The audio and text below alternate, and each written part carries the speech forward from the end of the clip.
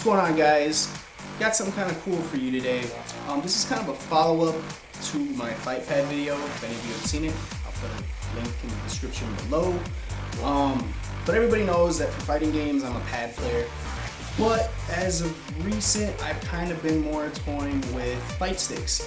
And there are a lot of fight sticks on the market, and once again, that cause a wide array of issues. So today I'm going to do an unboxing and quick review of one that I have been using lately, and that is the Street Fighter Cross Tekken Pro fight stick made by Mad Catz. Yeah, Mad Catz. I was kind of surprised too to find out that in the fight stick community, Mad Catz is actually a good brand. I guess gone are the days of Mad Catz and Nyko competing over who can make the crappiest accessory / controller for whatever said system. So let's go ahead and crack this thing open and see what's inside. Now, while searching for a stick, all I kept hearing is that the Street Fighter 4 Tournament Edition stick by Mad Catz is the best, the TE stick is the best, you gotta have a TE stick, etc, etc, etc. But when I saw the price tag, I was like, no thanks. So I decided to go with a cheaper model, which is basically built the exact same way without the Street Fighter 4 brand attached to it. And that's what led me to the Street Fighter Cross Tekken Pro Fight Stick. Well, guys, here's the box. As you can see, it's got some nice artwork all around it from the video game Street Fighter Cross Tekken. Not one of my favorite games, but it's a decent game nonetheless. And you know, the stick's made by Mad Catz. This is the Xbox 360 version. They also make it for the PS3.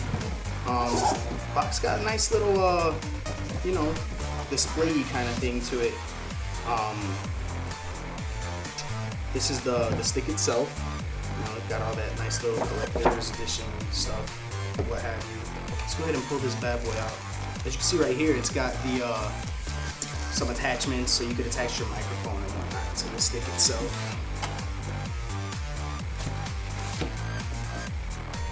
This is a very nice stick. Let me get this box out. There's the stick itself. Nice artwork. It comes in two different artwork versions. This one is the line version. There's also the cross version. It's got a turbo feature.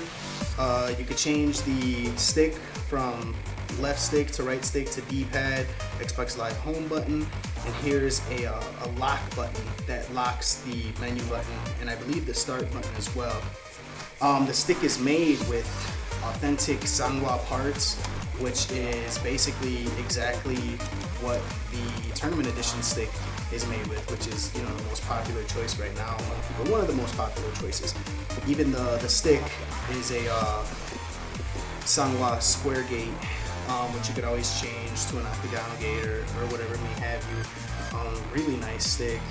In the back, you have your start button, your back button, and this is where the USB cable resides, making it nice and neat and whatnot. Also, this thing is very easy to open up and modify, like if you wanted to change anything or if a button went out on you and whatnot.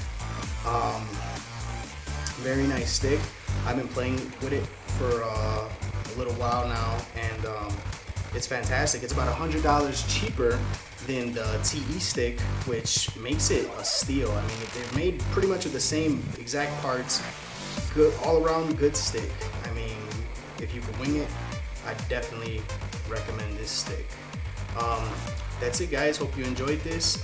Maybe I'll do a future video of me, you know, using this thing in action. Until next time, this is Ness, signing out.